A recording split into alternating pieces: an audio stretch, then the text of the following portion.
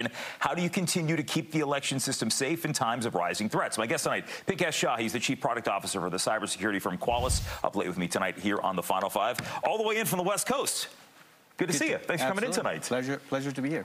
It's amazing that technology has evolved so quickly, and 2020 was unlike any election we saw because we relied so much more on the internet, on electronic means to count the votes and to get people to vote here.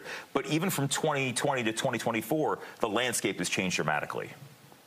It certainly has, and you know, cyber risk has become almost business risk, right, for organizations, but especially for the election year, this is like the most heightened times. We see a lot of the activities in dark web.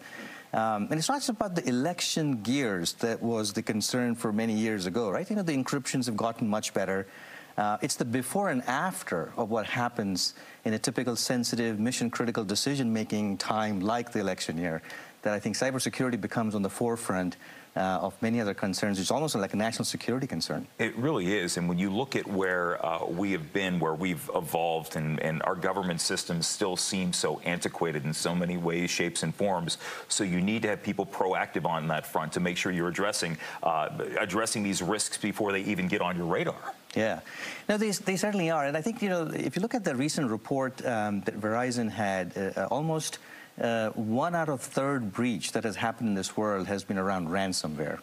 And then now if you look at ransomware, which is a very large threat that we see around the world, 8 out of 10, Jim, 8 out of 10 ransomware attacks were actually happening because of a known vulnerability that was already known and had a fix for it. And so on one hand, we're kind of looking at the attack vector exploding from, you know, your endpoints to cloud security, from your operating, you know, the OT and the IoT devices to your applications.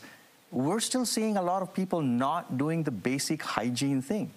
8 out of 10 of those top ransomware attacks were exploiting a vulnerability that was already existing, right? So to me, we talk about AI, and yes, we want to put a very fancy smoke alarm system in the house, but there's a broken window to fix first. And to me, I think that there are a lot of organizations are still struggling with the basics. So from your perspective as somebody who's very smart and very well versed in this sort of thing, and people like us and maybe the people watching who are not, we just know that we have to change our passwords every couple of months, and we have to make sure we don't fall victim to phishing attacks or spear phishing attempts or whatever the latest easy trend is.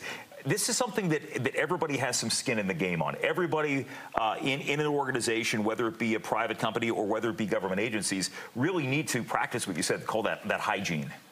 We absolutely feel that's a first-order problem that I think we need to solve. In fact, tomorrow, the reason what brings me to D.C., other than having the pleasure to meet you in the awesome weather, is we have a cyber risk public sector conference that Qualys is hosting tomorrow, and we're bringing the best minds in the world, primarily from the federal side. We have Department of Labor, Department of Energy, Chief Information Security Officers from many of these companies. And it's a completely one-day free conference for all cybersecurity professionals as part of this public-private partnership that we want to strengthen to exactly do what you said, to bring the awareness and the best practices on how we leverage AI to kind of fight the AI, right? And on the other hand, as the adversaries and the attack vectors continuously grows. Do we fear, I mean, when it comes to AI in all shapes and forms, do you think that the way that the media is reporting it, are we doing it from an educated way? Are we taking too much of the scare tactics? I mean, is it something that people should be fearful of, or is it something that we need to learn much more about? Sometimes fear is a good motivation to do the right things, but I think there's a lot of buzz around kind of the Gen AI on the consumer side, but I think there's equal amount of AI that is getting deployed now by the attackers and the adversaries. And I think what has changed over the last few years, Jim, it's the simplicity, the accessibility with which AI is now available on the other side for the attackers, right? And cybersecurity, for us at Qualys, we've been using AI to defend and help our organizations defend their cybersecurity posture for 19 years now. So that's not new. I think what's new is the ease of accessibility. And so now the precision of the attacks and the speed with which the attackers are attacking is becoming a concern. So it is real, for sure. So when you look, last question, when you look at our election system right now, what is the, for any election officials that might be paying attention to these conversations, what's the #1 order of business they should address? I think, you know, making sure that the cybersecurity posture and the hygiene is well maintained, I think is very important. If you look at the before and the after part of the election, there's a lot of deep fake happening, right? While the campaigns will continue to go, it's kind of hard to know which of these media is kind of real or fake. And so how do you not let the wrong influence kind of go out to such an important decision? Denial of service, another very important attack.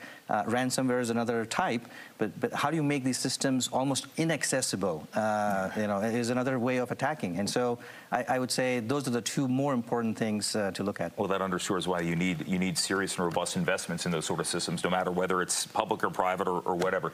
Pinkesh, good to meet you. Thanks for coming in tonight. Absolutely. Really appreciate that. Good luck. Enjoy your time here in D.C. Thank you. Final Five is back after this.